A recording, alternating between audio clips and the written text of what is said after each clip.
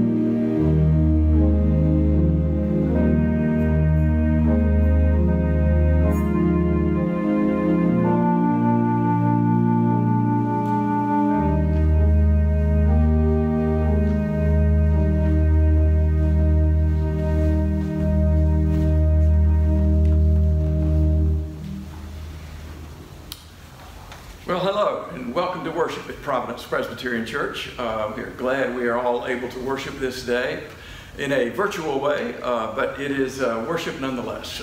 We welcome those who may be visiting with us, who are worshiping as well.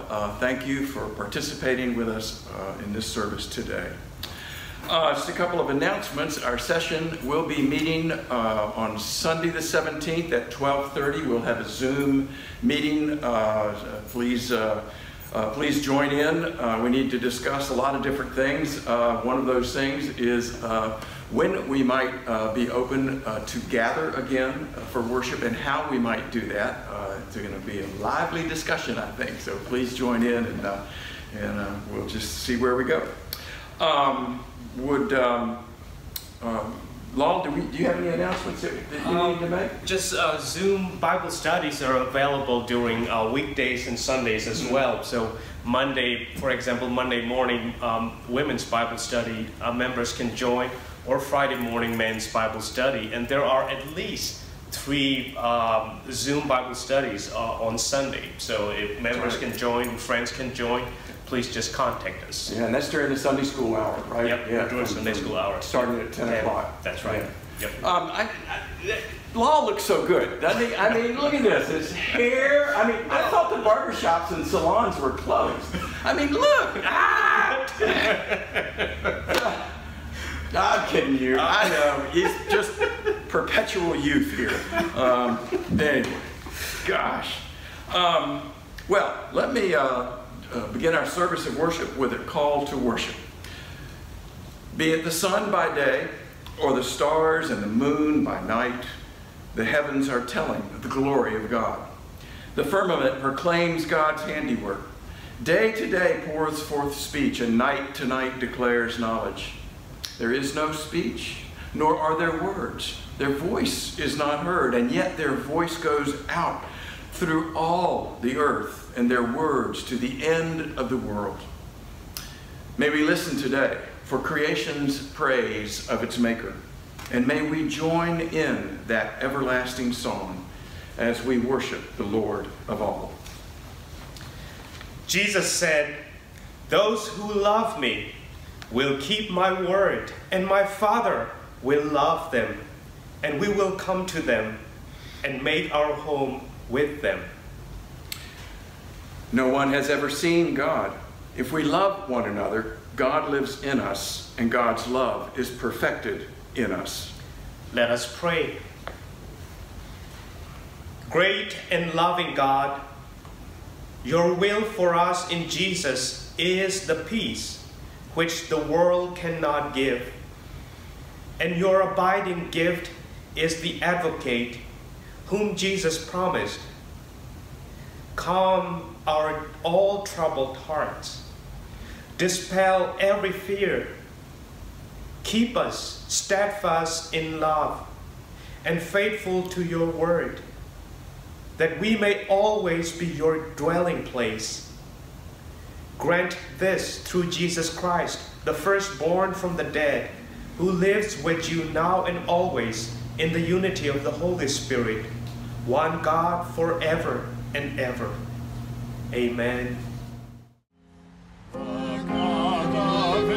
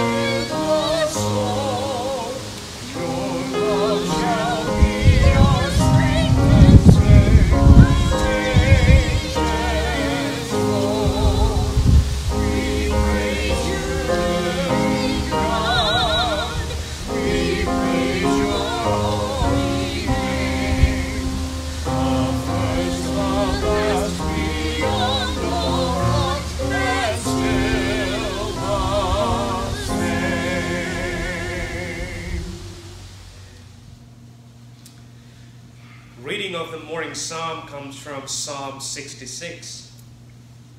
Bless our God, O peoples. Let the sound of God's praise be heard. God has kept us among the living and has not let our feet slip. We have been tested and like silver tried. Over our heads did enemies ride. You led us, O God, through water and fire, beast of burden sinking in the mire. Yet, O God, you have brought us out to a spacious place. Come and hear, all you who fear God. And I will tell what God has done. I cried aloud to God. And God listened to my plea. God has given heed to the words of our prayers. Blessed be God, for God has not rejected our prayers. God has not removed God's steadfast love from us. All the earth worships and sings glorious praises to God. Let us join in.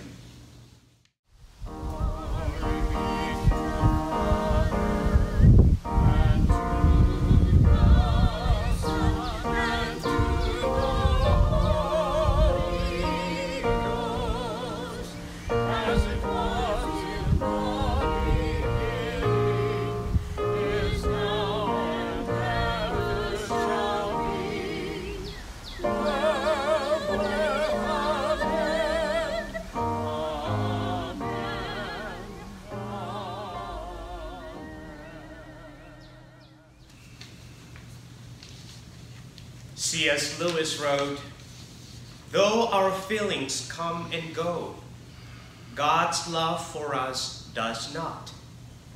It is not wearied by our sins or our indifference, and therefore it is quite relentless in its determination that we shall be cured of those sins, at whatever cost to us, at whatever cost to Him.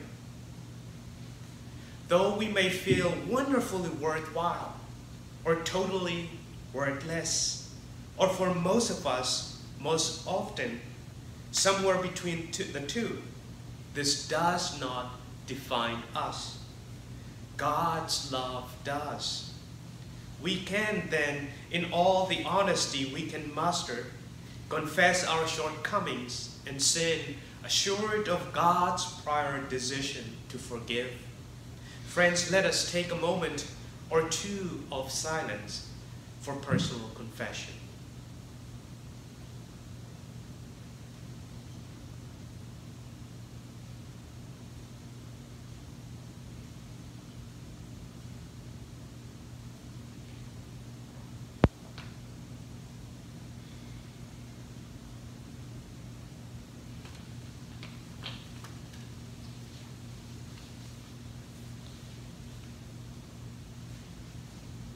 Love is patient. Love is kind. But we are not, O Lord. Patience is in short supply. The ever-increasing pace of life requires efficiency, and patience dies, taking kindness to the grave with it. Forgive us, Father, we have sinned. Love is not envious, or boastful, or arrogant, or rude. But we are, O Lord. We boast about our accomplishments, our kids, our self-sufficiency, our self-styled images, and more, as if it were all about us. Our self-centeredness rises to arrogance, fueling a rudeness to those who just don't happen to be us. Father, forgive us. Love does not insist on its own way. It is not irritable or resentful. It does not rejoice in wrongdoing, but rejoices in the truth. Forgive our insistence, either actively or passively, that it be our way or the highway.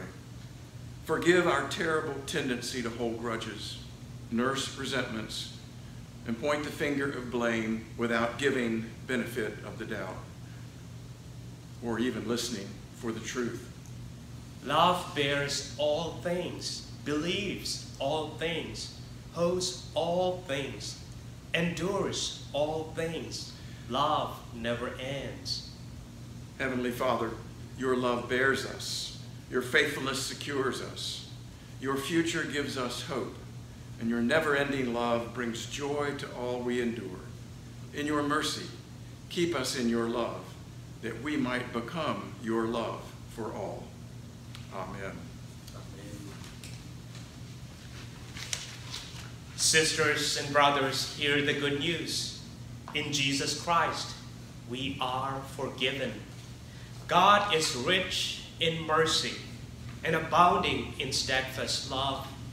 So trust God's love in Christ and let that love abide in you, work through you, and change and transform you. For in God we live and move and have our being. Amen.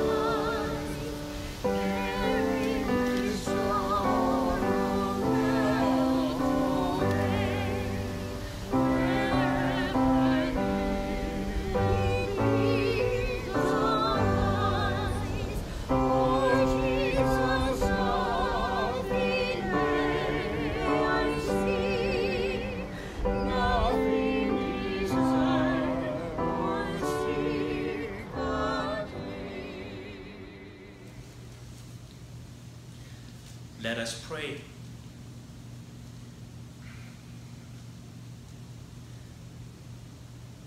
The commandment of the Lord is clear, enlightening the eyes. The fear of the Lord is pure, enduring forever. The ordinances of the Lord are true and righteous altogether. More to be desired are they than gold, even much fine good, sweeter also than honey, and drippings of the honeycomb. Moreover, by them are your servants warned. In keeping them, there is great reward. So let it be, O God, as we hear your word this day. Amen. The first reading of the scripture today comes from the Gospel of John, chapter 14, verses 15 through 21. If you love me, you will keep my commandments, and I will ask the Father, and he will give you another advocate to be with you forever. This is the Spirit of truth, whom the world cannot receive, because it neither sees him nor knows him. You know him because he abides with you, and he will be in you. I will not leave you orphaned. I am coming to you. In a little while, the world will no longer see me, but you will see me. Because I live, you also will live. On that day, you will know that I am in my Father, and you in me, and I in you. They who have my commandments and keep them are those who love me. And those who love me will be loved by my Father, and I will love them and reveal myself to them. Friends, this is the word of the Lord. Thanks be to God. Well, our text today comes to you from the book of Acts, and it is one of Paul's journeys. In fact, he ends up in Athens, and you know, we've had a time of it here with the pandemic and all of that, and everything having to be done virtually, and I thought I needed to interject a note of realism, and so I have taken the pastor's slush fund and bought myself a ticket to Athens, and here I am to read you the text from Paul's trip to Athens. So Paul has entered the city, and he has noticed that it is full of idols. And so he has begun arguing with both the Epicureans and the Stoics, and he is trying to tell them a little bit about the resurrection of Jesus. They're not having much of it, and so what they do is they kind of round Paul up and they say, you need to tell us more about this. Come on over and to the Areopagus, because that is the place and that is the council that Paul needs to do his explaining before. So Paul stands in front of the Areopagus and says, Athenians, I see how extremely religious you are in every way. For I went through the city, I looked carefully at the objects of your worship. I found among them an altar with the inscription, to an unknown God. What therefore you worship as unknown, I proclaim to you. The God who made the world and everything in it, he is the Lord of heaven and earth. He does not live in shrines made by human hands, nor is he served by human hands as though he needed anything, since he himself gives to all mortals life and breath and all things. From one ancestor he made all nations to inhabit the whole earth, and he allotted the times of their existence and the boundaries and the places where they would live, so that they would search for God and perhaps grope for him and find him, though indeed he is not far from each one of us. For in him we live and move and have our being, as even some of your own poets have said. For we too are his offspring. Since we are God's offspring, we ought not to think that the deity is like gold or silver or a stone, an image formed by the art and imagination of mortals. No, while God has overlooked the times of human ignorance, he now commands all people everywhere to repent, because he has fixed a day on which he will have the world judged in righteousness by a man whom he has appointed. And of this he has given assurance to all by raising him from the dead. This is the word of the Lord from Athens. Thanks be to God.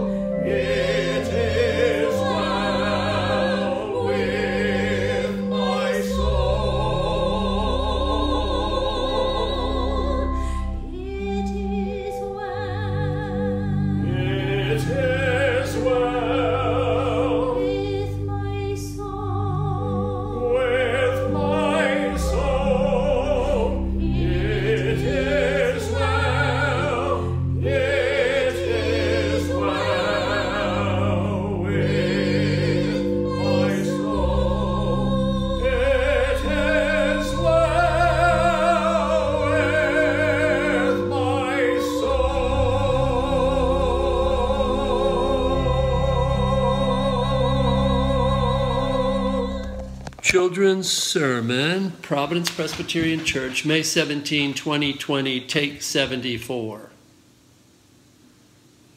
Hey kids, I'm glad you're here with me this morning. I hope everybody's doing well. I know you're not really here, you're at home, but we're here in spirit thanks to our church putting these things together and Christ binding us all together. How's it going at home? Pretty tough? Yeah, maybe not so tough. I know some of you are probably thinking you'd like to get back to school, which you probably didn't think you'd ever want to do when all this started, and it's been a while, I know. Today we're going to talk about the Holy Spirit. Now, the Holy Spirit sounds pretty complicated, but it's not as hard as it seems. When Jesus left us to go back to be with God in heaven, he didn't leave us alone. He left us with something called the Holy Spirit, which is going to help us keep faith, keep strong, keep together, and do the things that he's asking us to do, like love God and be nice to other people. So let's think about how it might go if you were home, which you are right now, and let's just say your parents were doing some homeschooling teaching for you right now, which is happening in a lot of homes. And for the older folks, let's go back to when we were doing the ABCs. And for the ones that were doing the ABCs, this is right for you right now. What if your mom taught you the A and the B and the C? So you knew A, B, C, but you didn't know any of the other 26. You hadn't gotten there yet. And then she said, hey, I've got to pop out to be with Grandma in another town for a couple days. So while I'm gone, go ahead and learn the rest of the ABCs, because that's what I want you to do. And when I get back, I'll expect you to know all of them.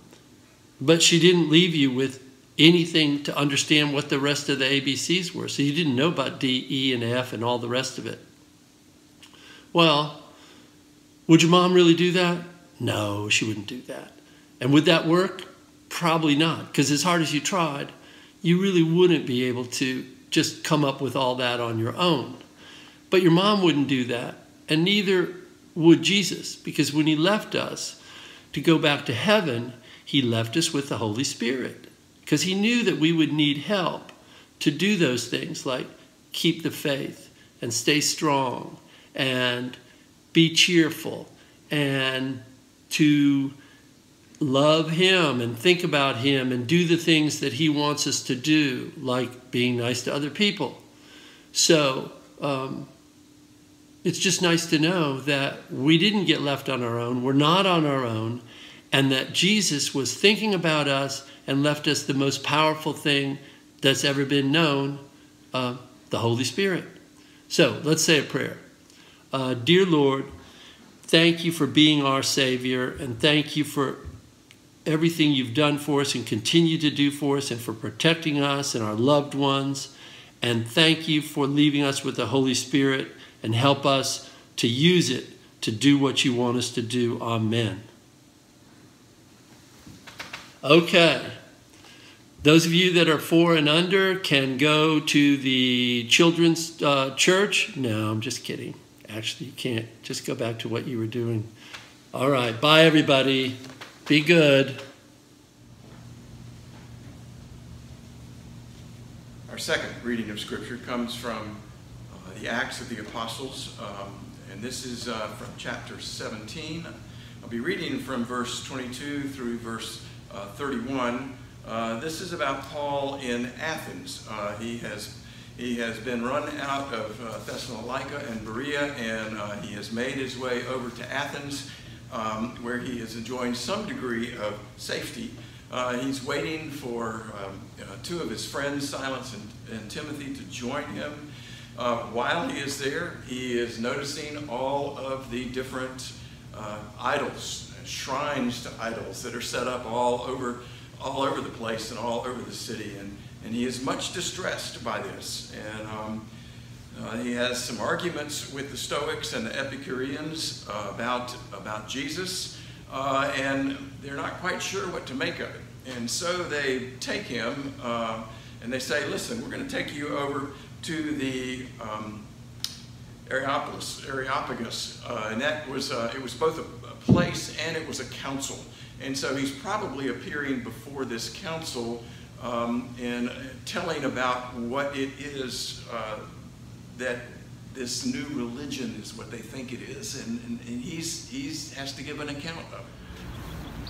Well, as I continue my trip around Athens, I have ended up in Mars Hill. And in Mars Hill, you can actually overlook, you can see the Parthenon and you can see the Acropolis.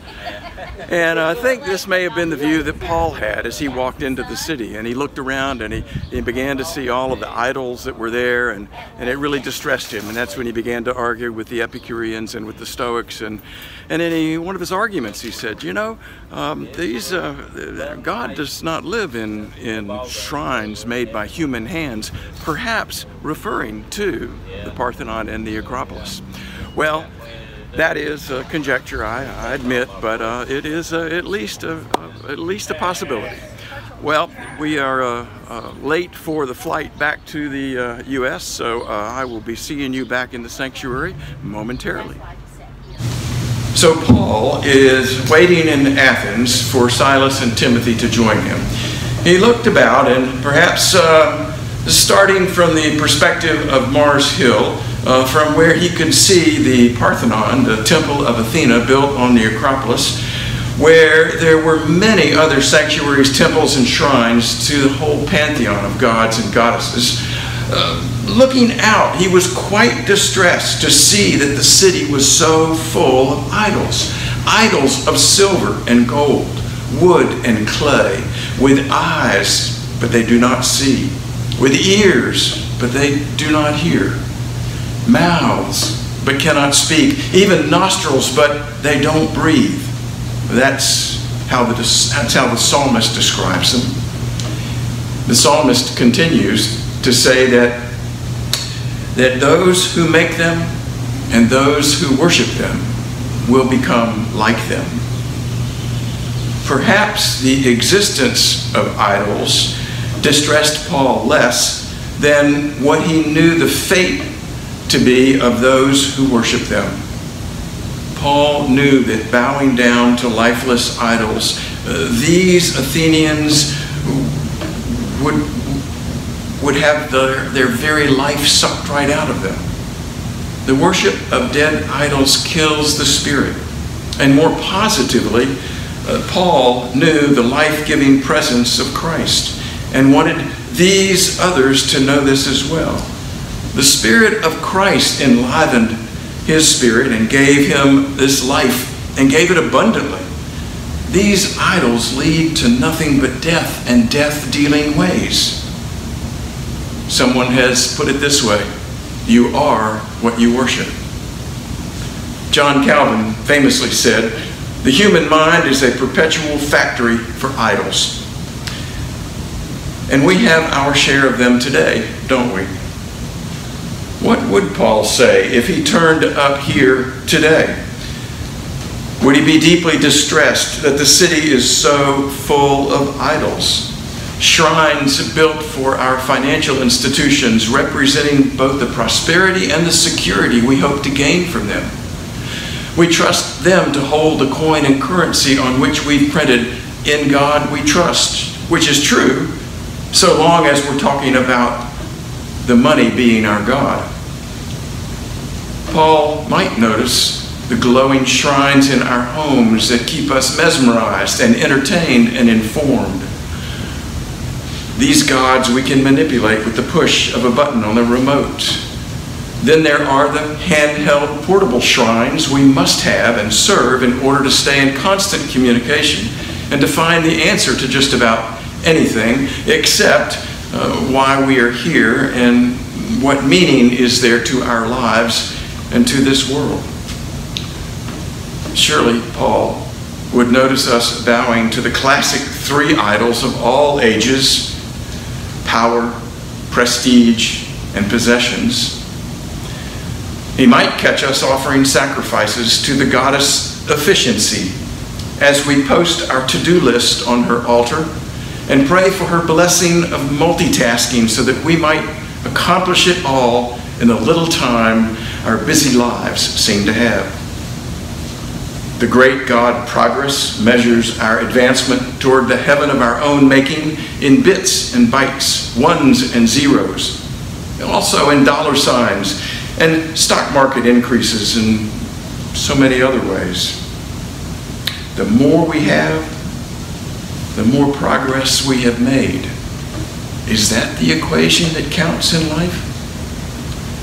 Paul was good at recognizing idols. Sometimes the tools we use as means become ends in themselves, and Paul would see this as idols in the making. Technological advancement has become almost an end in itself. Perhaps through advancements in artificial intelligence, we will actually create a God.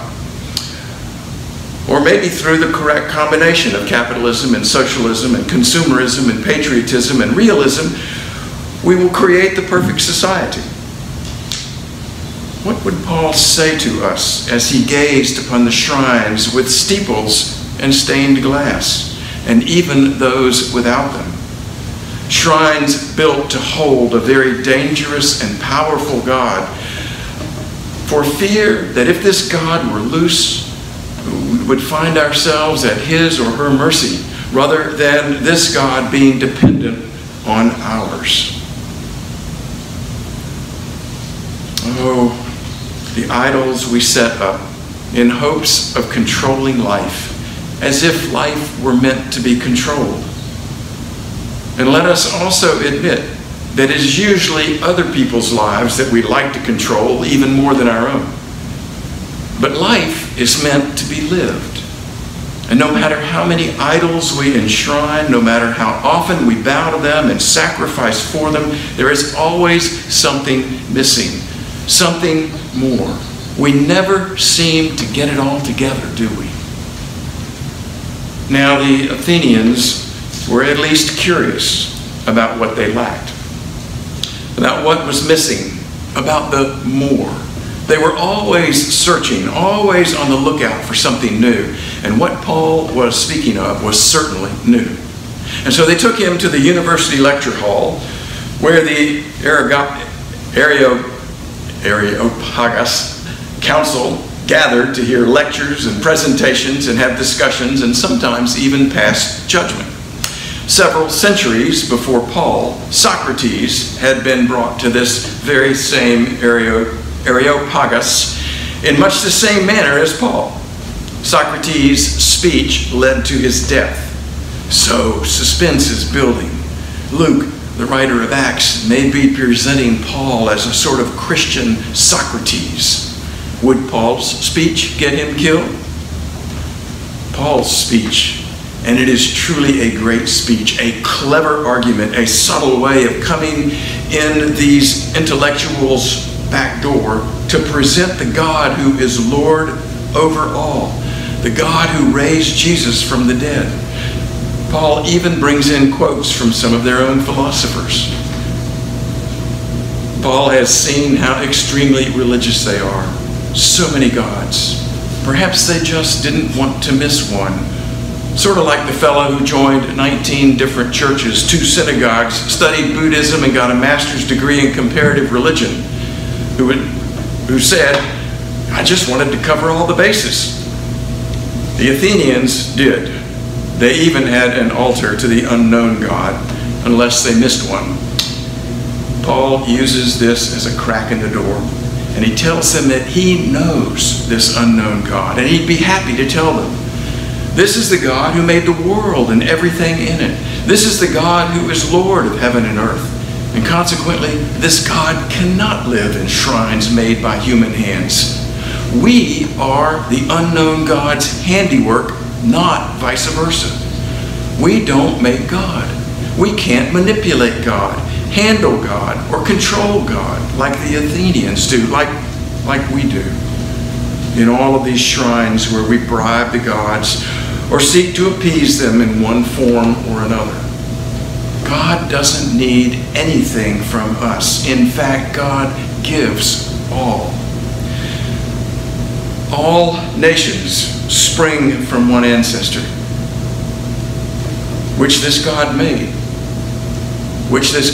to happen.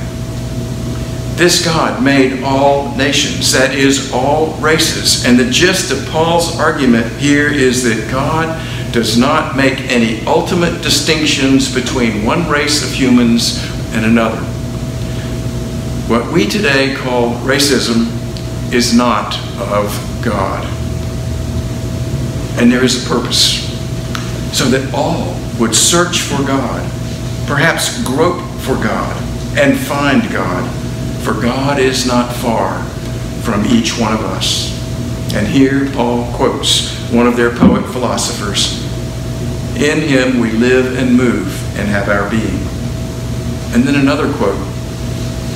For we too are his offspring. The unknown God wants to be known. There's a story about a boy who lost a dog in New York City. And as he walked up and down the streets systematically and slowly, a friend complained that he wasn't even looking for the dog. He answered, I'm not looking for him. I'm letting him find me. Sooner or later, he will discover the trail I am putting down and follow it until he comes to me. God has been putting down a trail ever since the creation of the world. The heavens are telling the glory of God, and the firmament does proclaim God's handiwork. And Paul uses that very argument in Romans to show how we have no excuse for not knowing, not believing that this God exists. The whole of salvation history as presented in the scriptures is God laying down a trail so that we will find him. And this God who calls Abraham and then Isaac and Jacob, this God who leads these folks because he wants to save the world through them, this God who rescues his people from Egypt, this God who delivers them with a mighty hand and cares for them and takes them through the wilderness 40 years and into the promised land. This God is laying down a trail for us. This God who on Mount Sinai gives the scriptures, gives the Torah, gives the instructions, if you will, for living and for living as God's people. God's people who are blessed to be God's people, but also to be a blessing to the world, so that every family in the world will be blessed through them. This God who continues to be with his people even as they have kings, and then the kings turn bad, and he delivers prophets so that the prophets can warn the people and chastise the kings and the hierarchy who are not following in God's ways. And even when God allows this people to be conquered and exiled, God is still with them and promises to bring them back, and promises that from this people one will come. One will come. A Messiah, a Savior. Yes, God wants to be known. And God has laid down a trail for us to follow so that we might find him. And God has overlooked our inability to find him and our searching in every other trail except the one that he has laid down. And now, in Christ, he has come. Come as judge, to be sure, but this is the judge who comes to give life to the world. This is the judge who comes not to condemn, but in order to save.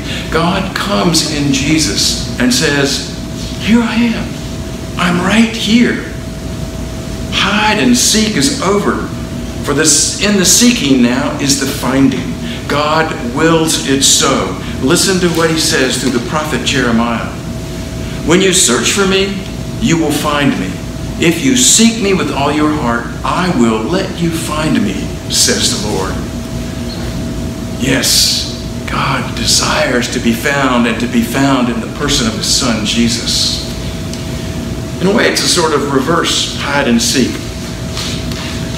When I was doing junior high ministry many years ago, We used to play a game every once in a while. We called it Sardines. And it was a reverse hide and seek. One person would go out and hide. And then everybody else would go out and look for that person. And if you found that person, if you found them, instead of yelling, "Oh, here he is, over here, come here," no, you would slip in and hide with that person. The rest of the people are still looking. And then maybe another one finds those two and they slip in and hide. And then another one, and then another one. And it just keeps going like that until the little space where that person's hiding is getting crammed full of all of these junior high kids. And, well, it was just a lot of fun. But it sort of reminds me of maybe the way God is working in the world today, and certainly the way God is working in the church. For God is out there. God has laid down a trail. God has come forth in his Son. There's so many clues. And when we in the church find where God is, we jump in there with God. Yes. And we snicker a lot. And we laugh a lot. And pretty soon other people start hearing and other people start finding as well. And it gets bigger and it gets bigger. And maybe that's how God grows the church. Well, the good news is God wills to be found. Well, I'll conclude, as the great seminary professors tell us to do, with a poem. The title of this one is called "No God Left Unaltered," and that's A-L-T-A-R-E-D. No God Left Unaltered. And this is a poem that was discovered not too long ago. It's a very ancient story from Athens, Greece, about the time that Paul visited there, and tells a little bit of the story of Paul's visit and Paul's speech. Hear these words. There's no God left unaltered in our time. Each one we can think of has a shrine. If your sacrifice goes unheeded, or one God refuses what's needed, then move on to the next one in line. For love to Aphrodite make pleas. At her temple your passion will increase. A Hugh Hefner design in full relief so sublime, and if you don't get excited, you're deceased. From goddess Athena comes our name. Wisdom and warfare are her fame. Born in Zeus's head, she wears armor to bed, driving romantics among us insane. For war, you need Ares by your side, son of Zeus and Hera, their pride. If it's bloodshed you're after, or chaos and disaster, then a sacrifice to Ares is advised. A pretty young man with long hair, the life of the party extraordinaire. Dionysus, the god of wine, should be invited every time, and your bash will be the envy of the debonair. No one wants to be dead, so to Hades you must give some cred. That you are among the living, still breathing, now giving sacrifices so you don't die in bed. Hera is the wife of Zeus. For his affairs there's no excuse. Though she is the goddess of marriage, hers was a total miscarriage, but she still might help yours from coming loose. Zeus is king on Olympus. He could make your fate momentous, but pass his shrine by, and most surely you will die. His lightning bolts are accurate and plenteous. But there is one God we don't know, still a shrine we built to bestow, a modicum of honor, lest Athens be a goner, and we would end up eating crow. Now this fellow shows up named Paul. About this God we don't know tells all. But while most don't get it, his words to his credit echo our poet's most eloquent call. We live and move and have being in this God who, with our lives, is weaving a tapestry of love, pure gift from above. Now children, we are all in God's keeping. Sounds mighty good, to be sure. The God we don't know is the cure to our angst and seeking, to give purpose and meaning, but talk of resurrection caused a stir. Some scoffed, while others said, "We'd like to hear more. Wrap our heads around this strange concept. We'll put you on the docket." But he left and went to Corinth instead. Amen.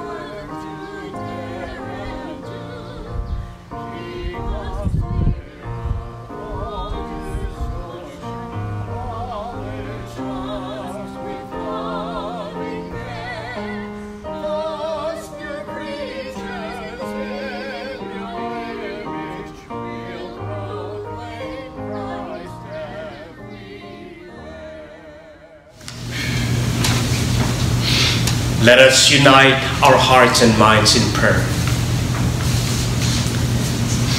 Risen Lord, we thank you for your promise that you will never leave us nor forsake us.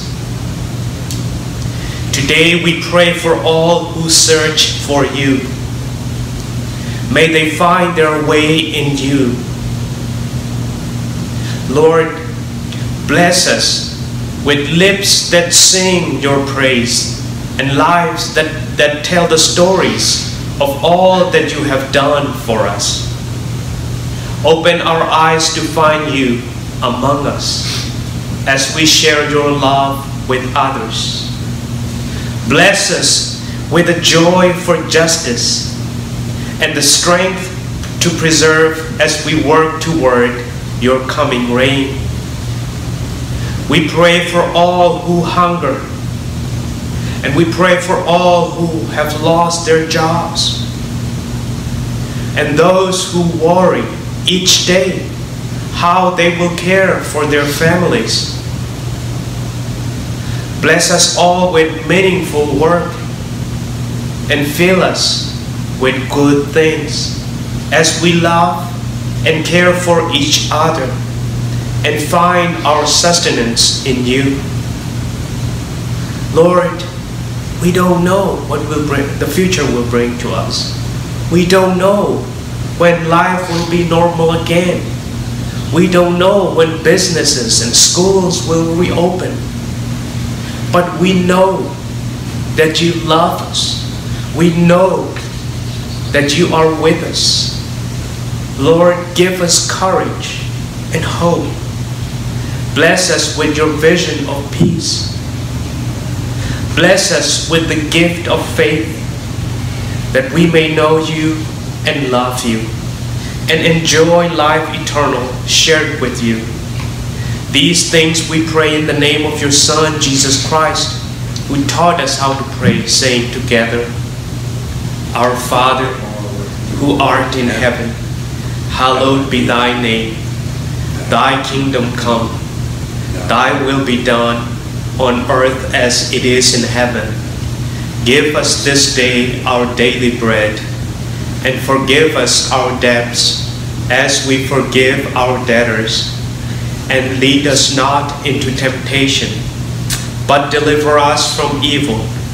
For thine is the kingdom, and the power, and the glory forever. Amen. Friends, God, the divine giver, gives us with life and breath and all that is. In gratitude, let us offer our gifts in return for the goodness and grace of God in Christ. Let us give our tithes and offerings to the good Lord.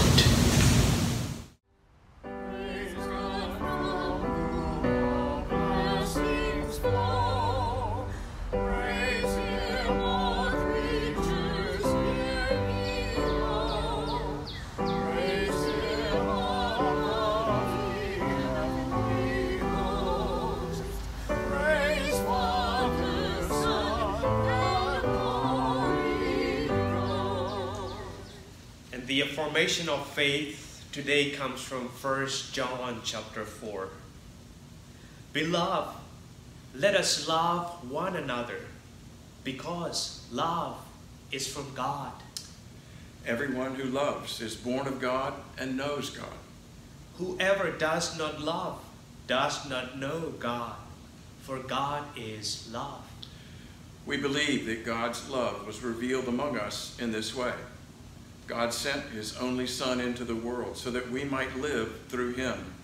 In this is love, not that we loved God, but that God loved us and sent God's only Son to be the atoning sacrifice for our sins. Beloved, since God loved us so much, we also ought to love one another. No one has ever seen God, but we believe that if we love one another, God lives in us, and God's love is perfected in us. Thanks be to God. Amen. Friends, God has heard you and given heed to your prayers. Therefore, go in peace to serve Christ and always be eager to do what is good. May God, who creates, redeems, and sustains, keep you steadfast in faith,